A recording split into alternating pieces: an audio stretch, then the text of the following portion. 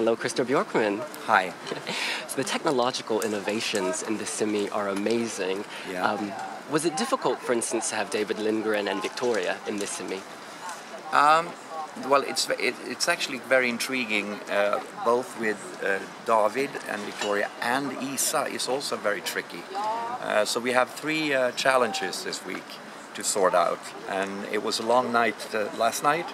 I think our multi-camera director sat here till 3:30, redoing and re-scripting the shots, and it's advanced. It really is, but that's also the way to go forward. I mean, we challenge ourselves every time, every week, and hopefully the result is going to be good for the viewers.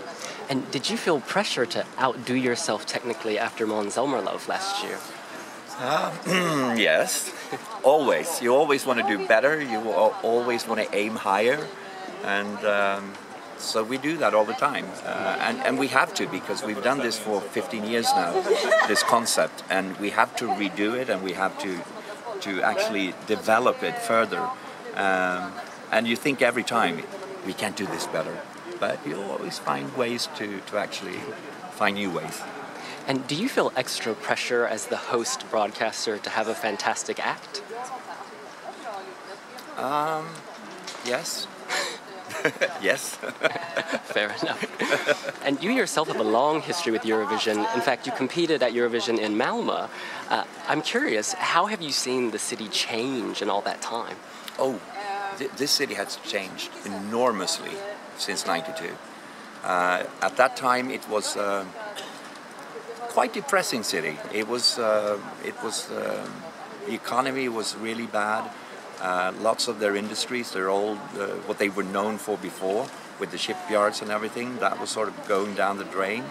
And they were in a transition that started there, and where they, totally changed the concept of how they would be perceived.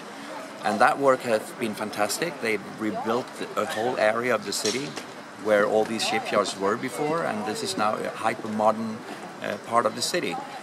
So they've done a really good job. And when we were here in 2013, we stayed here for like 6 or 8 weeks, and we totally fell in love with the city. It's an amazing city. It's very vibrant. It's very here and now, and you can actually feel how close it is to a capital. You get that influence over the bridge here. And final question I've always wanted to ask you, do you still cut hair? Never. Never.